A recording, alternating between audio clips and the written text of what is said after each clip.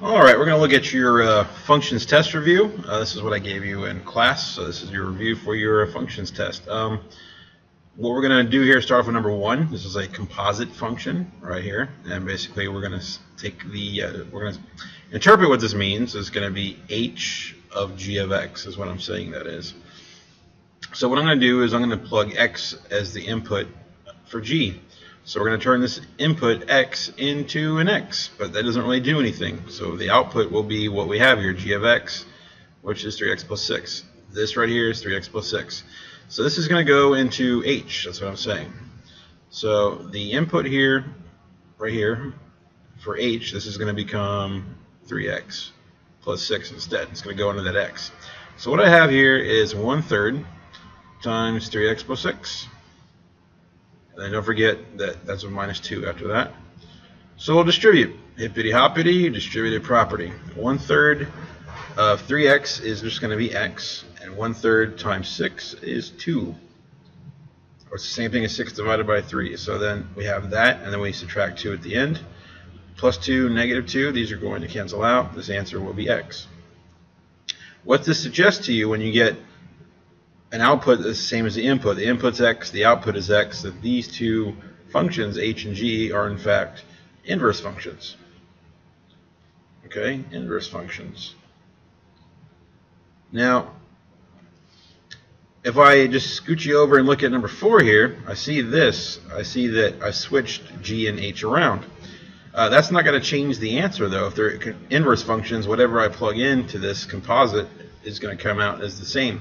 So let's go ahead and do number 4 next, and we're going to see that this is actually g of h of x, and we're going to plug x into h. So this right here is going to stay as an x, and that means this whole thing now is going to go into g. So I'm going to plug this all the way into this x right here, the other way around. So now what I have here is 3 times 1/3 x minus 2, and then plus 6. And then I'll distribute that way. And I'll say 3 times 1/3 of x is going to be 1x, and 3 times negative 2 is negative 6. Don't forget to add the 6. And what you see again is that these 6's will cancel out, and your answer is just x. Okay, it'll work out either way. I already knew this answer was going to be x because h and g are inverse functions. Okay, let's go down to number 2. This literally translates to f of x times g of x, if you understand your function operations. So we're going to take this f of x and multiply it by g of x. It's basically just a FOIL. That's all it is, or a distributive method as they call it. X minus 3 times 3x plus 6. And then we'll say x times 3x is 3x squared. And x times 6 is 6x. And then negative 3 times 3x is negative 9x. And then we got negative 3 times 6, which is negative 18. We'll combine like terms. 6x minus 9x. And we'll get 3x squared minus 3x minus 18. And that really is your final answer. Okay. If you wanted to, you could factor out a 3.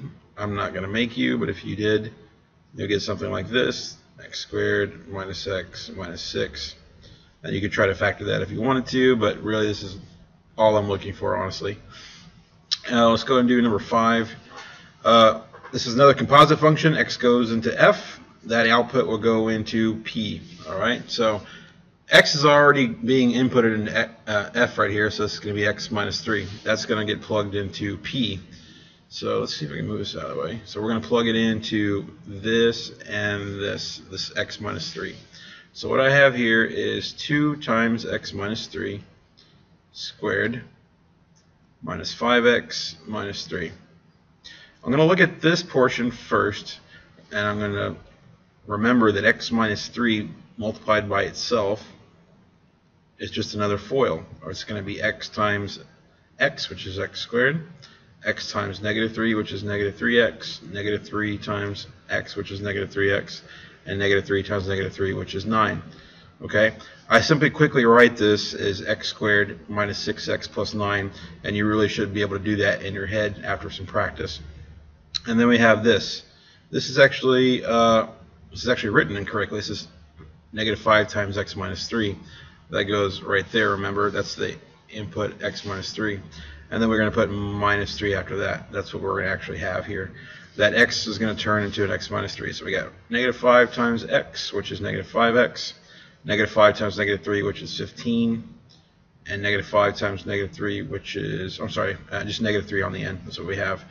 So we'll distribute this and see what we can figure out. We got 2x squared, 2 times negative 6x, which is negative 12x. 2 times 9, which is 18, and then minus 5x here. 15 minus 3 is actually a 12. And we'll combine like terms and we'll be finished. This is the only x squared term that I have, so this is 2x squared. That's all I got. Negative 12x minus 5x is actually negative 17x. And then 18 plus 12 is 30. And then your answer is this. 2x squared minus 17x plus 30. Alright, let's keep moving. P over f of x. So we got p of x literally divided by f of x. Alright. If you recall, p of x written on the top of your paper there is 2x squared minus 5x minus 3. And that will be divided by f of x, which we know is x minus 3. So this is the tricky part. You got to factor this. I'm going to change my pen color a little bit here, see if that helps. Let's make it blue. All right. So what I'm going to do is I'm going to multiply the first and last coefficients. This is going to give me 2 times negative 3, which I know is negative 6. And then I'll copy the rest. I got negative 5x in front of that, and then x squared. But when I'm doing this, I'm actually going to change this 2 right here into a 1. That makes this much easier to factor because this is tough to factor. All right, so this is called the slide and divide, or the bottoms up technique that I call it. So what we're going to do basically is we're going to take this and we're going to try to factor it. So what does this factor into this? We're going to say factors of negative 6 that add to make negative 5. So what is that going to give me? That's going to give me negative 6 and positive 1. Negative 6 times 1 is negative 6, and negative 6 plus 1 is negative 5. These are not the real factors, okay? When I multiplied 2 and negative 3, I changed the question. So let's change it back. We're going to divide these numbers by this number in front that we started with, which was 2. So 6 divided by 2 is negative 3. And this 1 over 2 doesn't reduce or divide evenly, so this 2 is going to come up in front of the x. And we're going to call this 2x plus 1. These are your actual factors, okay? I turned this whole thing right here, into what? This thing right here. On the bottom, I still have x minus 3. And what you should notice is that this and this are going to do what? They're going to cancel out. So this answer is going to be 2x plus 1, or something close to that. Anything you got that this is actually identical to that will be fine. If I say on this one, number 6, a composite f of h of 6 is really what this means. So let's find h of 6.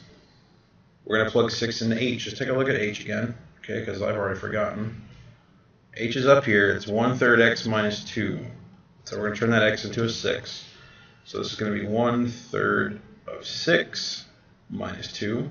1/3 times 6 is simply 2. 6 divided by 3. And then 2 minus 2, this answer will be 0. That 0, what I'm telling you is this whole thing right here is 0. Now that's going to go in the input for f. Okay? Now keep in mind that, remember, f is x minus 3. So now this is f of 0. Okay? Because this output is now the input right here. And that's going to be now 0 minus 3. So this answer is simply negative 3. That's your solution for number 6. Okay? The composite function. Alright, let's turn the page. And I think we have some domain and range questions in handy. Remember, we've done all these in class, but I'll go over this again, just in case you want to see it again. So we're going to do the domain and range for each. So domain, range.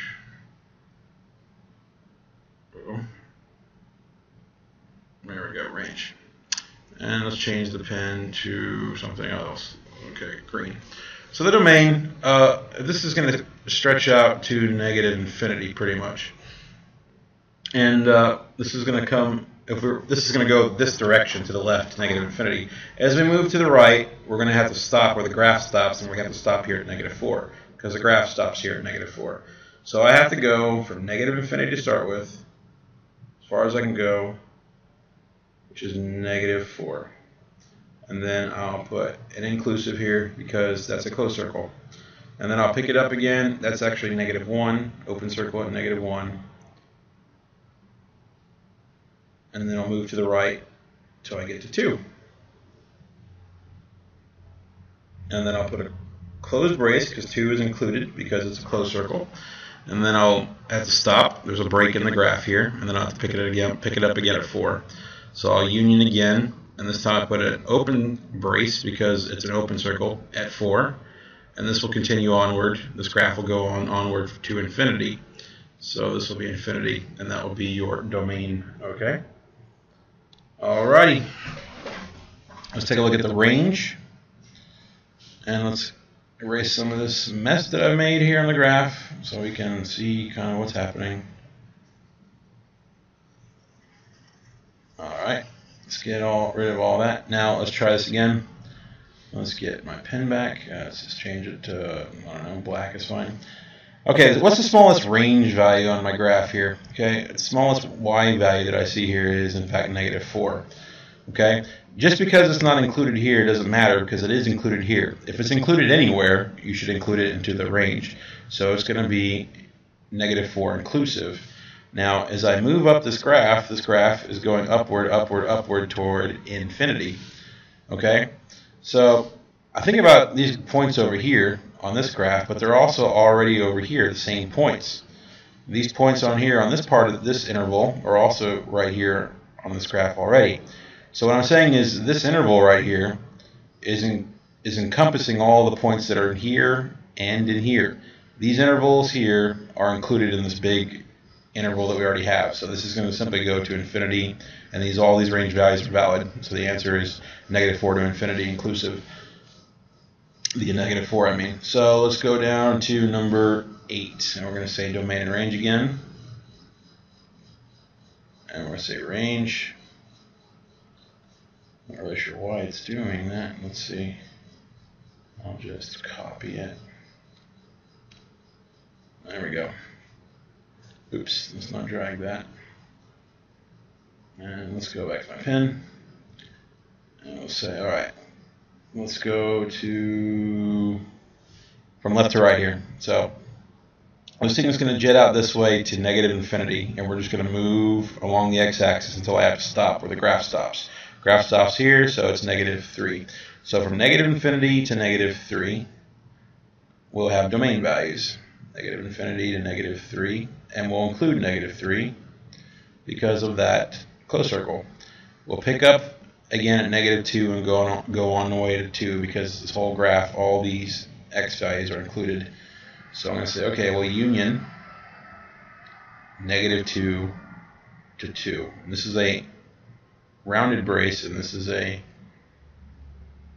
closed one. This pen is acting kind of strange. This is a closed one. And then we're going to move over to 3. This is another open brace because 3 is not included because of the open circle, and this graph is going to go off this way forever to infinity. So we're going to say to infinity. Okay, and that will be the domain. Let's talk about the range now, after I erase some of these markings that I put on here. Alrighty, let's just kind of erase some of that stuff. And then we'll look at the range. Pen. Okay, so what is the smallest y value that's actually on my graph? I see here at negative 5, I have an open circle. So negative 5 is not included there, but it is included here, where there's a closed circle. So negative 5 is part of the range, and this graph is just going to increase upward, onward, and upward to infinity. You know, in the y direction, as I go up, the numbers are going up to infinity as this thing continues to go up. All these points right here on this graph and all the y values on this graph are already going to be on this graph over here anyway. The intervals here are included on this interval over here. So what I'm going to say then is it goes from -5 upward to infinity, not inclusive on the infinity. So that's simply the range. There's nothing really else to it. Okay, we're going to say number 9. Going through the motions here. Number 9. Range to go with it.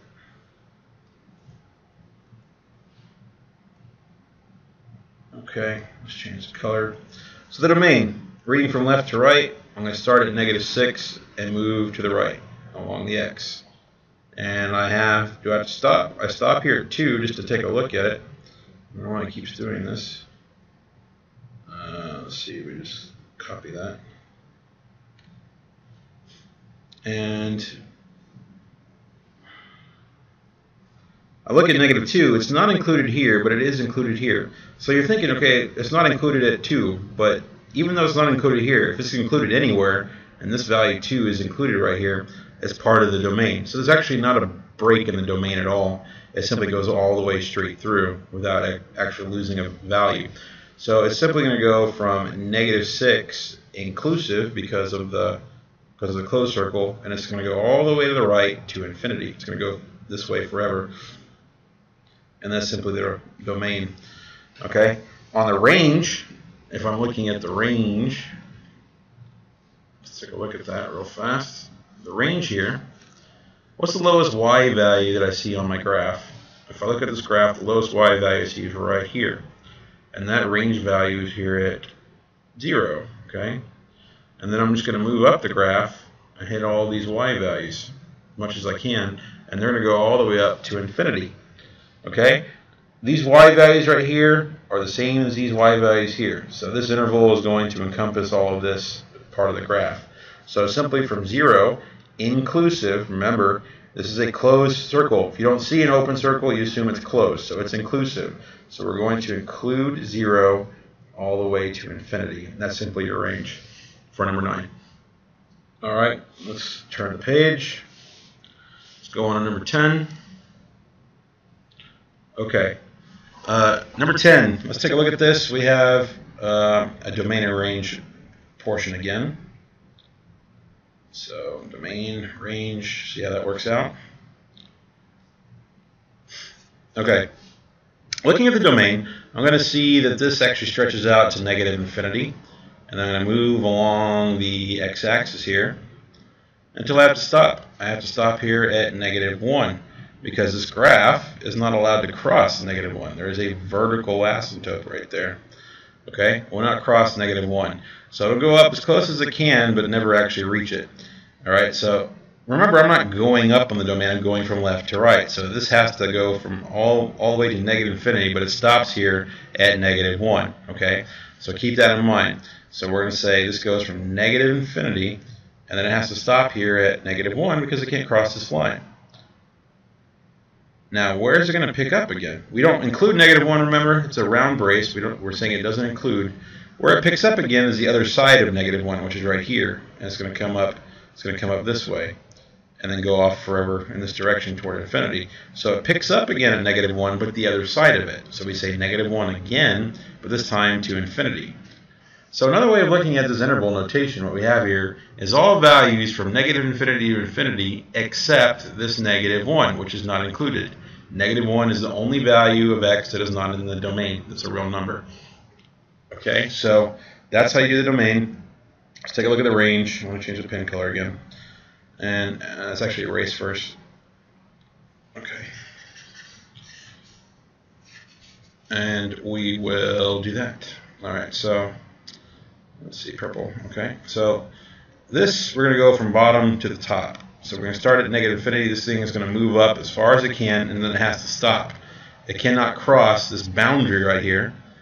There's a horizontal asymptote here that it cannot cross, and that is at it's a +1. Okay, so I'm going to say from -infinity to +1, not inclusive, because this graph actually is never going to reach that horizontal asymptote.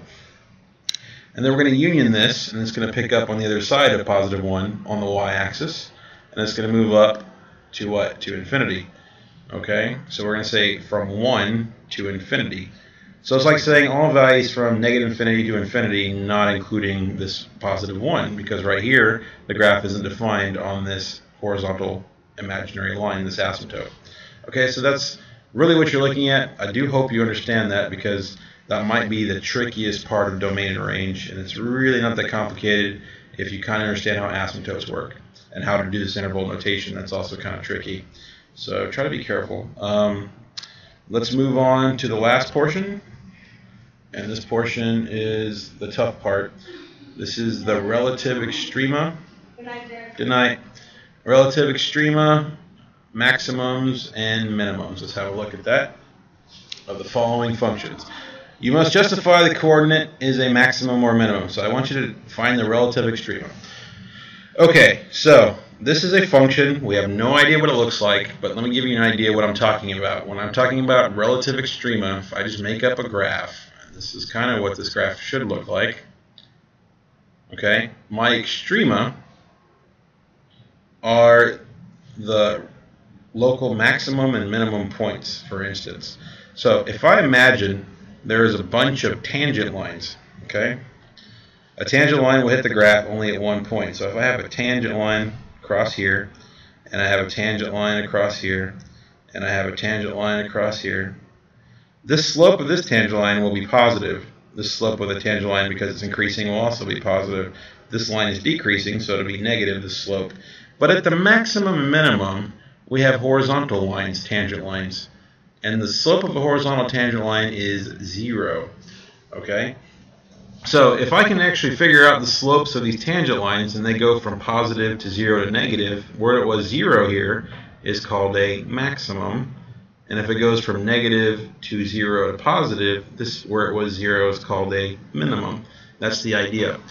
Okay? But to find the slope of a tangent line, we have to use this calculus concept, which is called a derivative. Okay? Something that Isaac Newton figured out centuries ago. And this is basically how we're going to do this. So we're going to have f of x, and we're going to take a first derivative, which is a calculus concept. This is the only calculus we're going to make you learn for pre-cal for a long time. So we're going to say f prime of x. That's a first derivative. And to take a first derivative of a polynomial is pretty straightforward. All we really have to do is write. We'll do some little operation here. We're going to say the coefficient times the power. It's 3 times 1. So 1 times 3 or 3 times 1 is 3. We'll write the x like we're supposed to, and then we're just going to take 1 away from the power. So now that's going to go to 2. 3 minus 1 is 2. We keep this process going all the way throughout. Alright, so we got 2 times negative 6 next, which is negative 12. Take 1 off the power, so it's going to be 1. Here the power is 1, so it's 1 times 9, which is 9. And if I take 1 off that power, it becomes what? It becomes 0, which means this x kind of disappears, because x to the power of 0 is the same thing as 1. The derivative of a number is always 0, okay? So we don't write it. So this is actually a derivative right here. It's 3x squared minus 12x plus 9. The derivative, this first derivative, is the slope of a tangent line. Okay? Because this is the slope of a tangent line, and I want my tangent line slopes here and here to be what? To be 0 and 0, I will set this tangent line slope right here, which is the first derivative, equal to 0, because I want it to be 0. Because that'll tell me the locations of these what? These x values, where the minimums and maximums are occurring. So that's the idea. So I'll set it equal to 0, and then I'll try to factor this out. I'm going to actually, I see that every coefficient is divisible by 3, so I'll take out a 3. So I have 3 times x squared minus 4x plus 3. If I factor out a 3 out of that. And now I'm going to factor this further. Okay? I'm going to factor the inside of this right here, and I say that's the same thing. Factors of 3 that add to make negative 4. That's going to be what? Negative 3 and negative 1. Negative 3 times negative 1 is 3, and negative 1 minus 3 is negative 4. So I got 3 things. This, and this. And they all have to equal 0.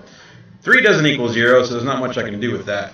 But these two guys can equal 0. If I say x minus 3 equals 0, and I solve it, then x has to obviously be what? Positive 3. Okay, because 3 minus 3 is 0. So if I plug in a 3 here, 3 minus 3 is 0. If this part is 0, 0 times this will still give you what? 0. That's the idea. That's what I'm saying to you. Now I'm going to say x minus 1 is also equal to 0. And I solve this. That means x has to be positive 1 because 1 minus 1 is 0. What I mean by that, I'm going to plug 1 back into this. 1 minus 1, this will become what? 0. And 0 times anything will be 0. So if I plug either one of these x values into this equation, this whole thing is going to equal 0. That's the idea. So these are very important x values, 3 and 1. Those are the locations of my maximums and minimums. The problem is I actually just don't know which one is a maximum and which one is a minimum or anything else. So I have to figure this out without using a graph. Of course, I don't have a picture, really. So I'm going to do what is called a sign chart, okay, so of the slope. So let's make a number line, and we got 1 and 3. So we got 1, we got 3, we have the slopes that we need, and we'll plug in stuff, all right? So if I plug in 1 or 3 into this derivative right here, the answer we know is going to become 0. So that's the slope at 1, and that's the slope at 3. These are the locations of my maximums and or minimums. But I needed some test values around these values because I need to know what the slope was before and after these points. So an x value that's below 1 is in fact 0.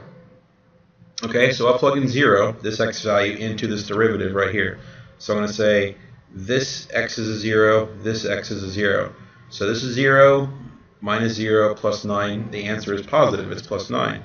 So this sign is positive. If I pick a value between 1 and 3, like 2, and plug that in here again, plug this 2 into the derivative, and figure out what comes out. So I got 2 squared, which is 4, times 3, which is 12, minus 12 times 2, because that's a 2, remember, which is now 12 minus 24, so that's negative 12. And negative 12 plus 9 will be negative 3. So we don't really care what the number is, we just know the answer is going to be negative. I need to pick one more value that's bigger than 3. Let's pick 4, and we'll plug that in here. And I'll write it up here just for fun. This is going to be 3 times 4 squared minus 12 times 4 plus 9. I'm just substituting 4 into these x's right here. Alright, this is going to be 4 squared is 16. 16 times 3 is 48. Negative 12 times 4 is also 48 plus 9. Oops, I don't want that. And these are going to cancel. So this is a positive answer, like that. So it goes that way. Now I told you if I go from negative to 0, from positive to 0 to negative, like I am here, positive 0 to negative, this is a maximum. So at 1, we call this a maximum at 1 right here. Okay. And if I go from negative to 0 to positive, like I am here, negative to 0 to positive, this means that 3 is a what? It's a minimum. So I have this. So if you give me these two answers, you're done for the question. That's all I really want. Okay? So let's go on and do the next one. That seemed like a lot of explanation, but we're going to try to go a little faster on this one now without all this talking. Okay? So let's see if we can just kind of go through it and just go through the process. And let's see what happens. Okay, so I got g of x. We'll take the first derivative. Go a little faster. First derivative. Remember, we're going to say negative 1 times 3, which is negative 3. Take 1 off the power, 2. 2 times negative 3 is negative 6. Take 1 off the power, so that's just 1. The derivative of a constant is nothing, so this is your derivative right here. We have it. Okay? We want this derivative to equal what to find the maximum minimums? We want it to equal 0. So now I have this. I can actually see that I can factor something out of both of these terms. I can factor a negative 3x, as it turns out. So I'll factor a negative 3 out. And what's going to go in there? What do I multiply negative 3x to get negative 3x squared? I just multiply it by x. That's it. What I multiply negative 3x by to get negative 6x? I multiply it by a positive 2. So this is my set of factors here. So what I have here are two factors that I both want to equal 0. So that means negative 3x should equal 0 or x plus 2 should equal 0. Okay, so imagine that. If I have negative 3x equaling 0, that means x would have to be what? It would have to be 0. If I have x plus 2 equaling 0, then x would have to equal negative 2. Which means if I plug in either one of these values into this function, it'll equal 0. That's what I mean by that. So I have two answers here. I have one of them x equals 0, and the other one x equals, oops, let's get this out of the way here. The other one equals negative 2. Now, which one is a maximum, which one is a minimum? Because one of them is a maximum, one of them is a minimum, maybe. We don't know. So we have to do the number line thing again, okay, just like we did before. So we'll put down negative 2, and we'll put down a 0. All right, so think about this. We need to pick some values that are, in between these and close to them on either side. So a value that's less than negative 2 would be negative 3. A value between negative 2 and 0, negative 1 is a nice one. And a value bigger than 0 will be 1. And we'll just go along the number line this way. And we'll pick some stuff here. I need to get rid of this here. I don't know how to get rid of that. That seems to work. Okay. And then we'll say, okay, if I plug in these values, negative 2 and 0, into this derivative, the slope of that tangent line will be 0.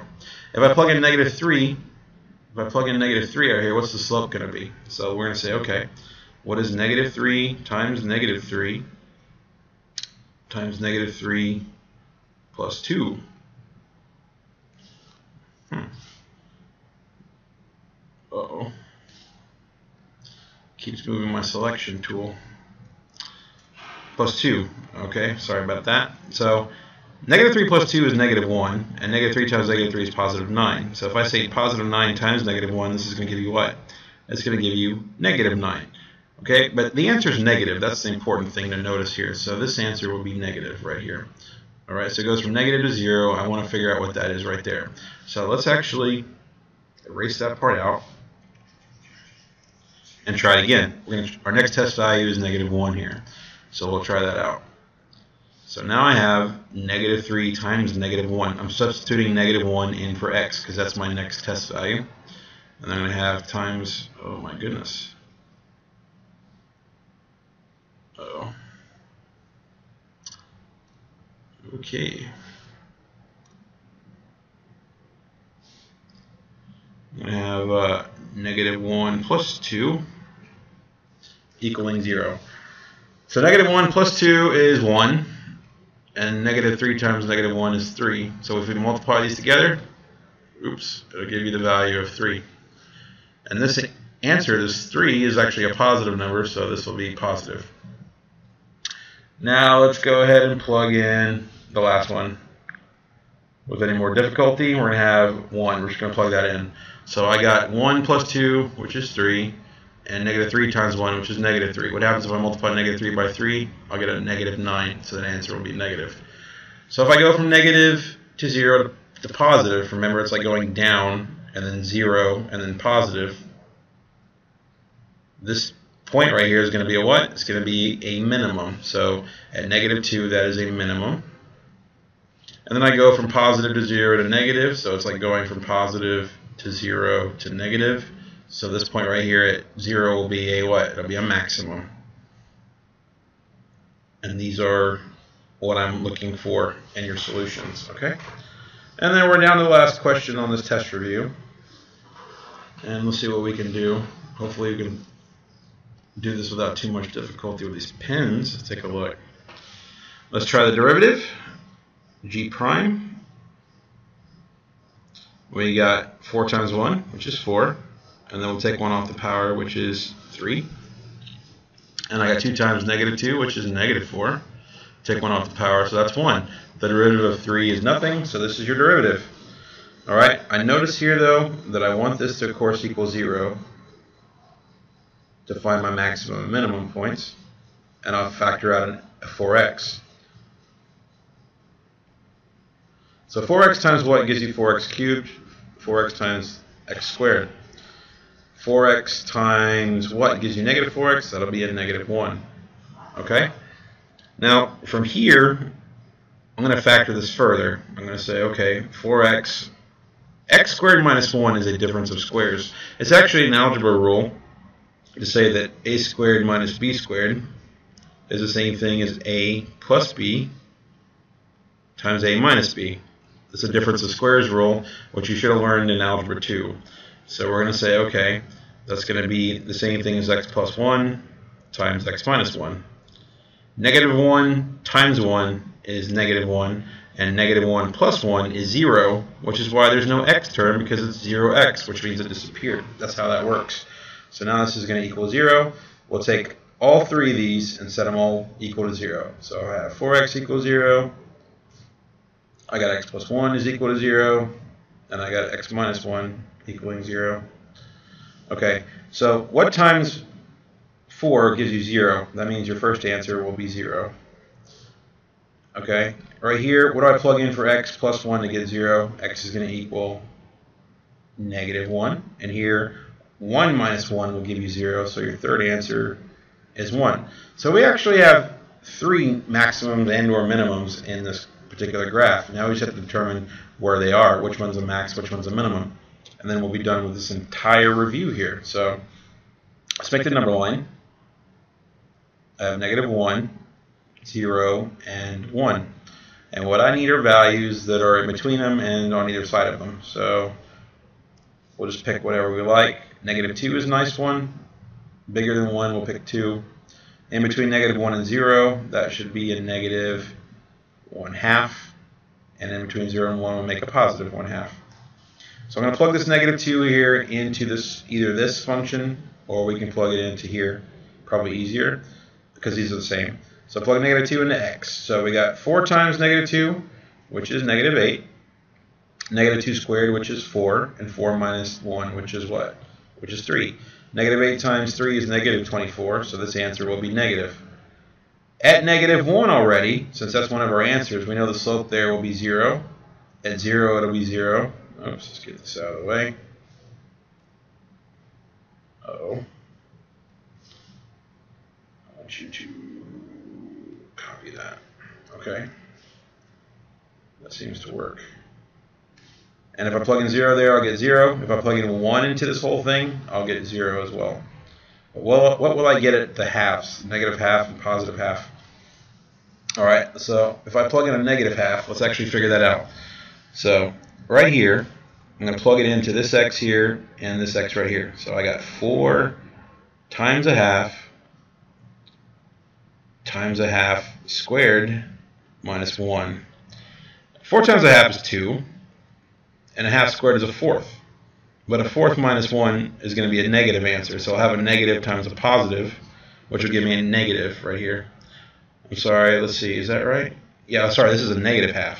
That's where I went wrong. That's negative, that's negative. So I'm going to get a negative answer here, and then I'm going to get a negative squared, which becomes positive, and then minus 1, so it's a negative. So I'm going to have a negative times a negative, which will give me a positive answer, is what's going to happen here. If I plug in a half, which is your next test value,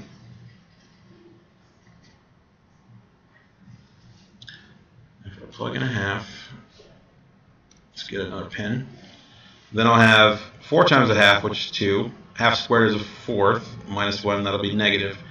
Okay, so I get a positive answer times a negative answer, whatever that is, so multiply that, and that's going to give me a negative answer.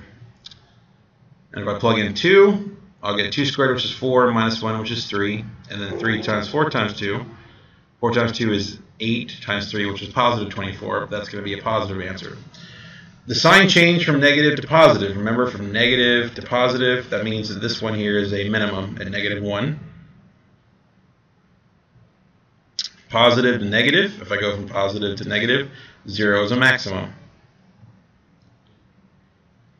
And then if I go from negative to positive again, this is going to be another minimum here. So your answers are here, like that. And let's move that out of the way. Oops, if I can. Maybe not. Okay? So that's how that works. Yeah, sorry that was kind of tough, but I appreciate you watching this. I hope that helps out. That's your test review. And good luck tomorrow. I'm sure you're going to do very well. Thanks a lot.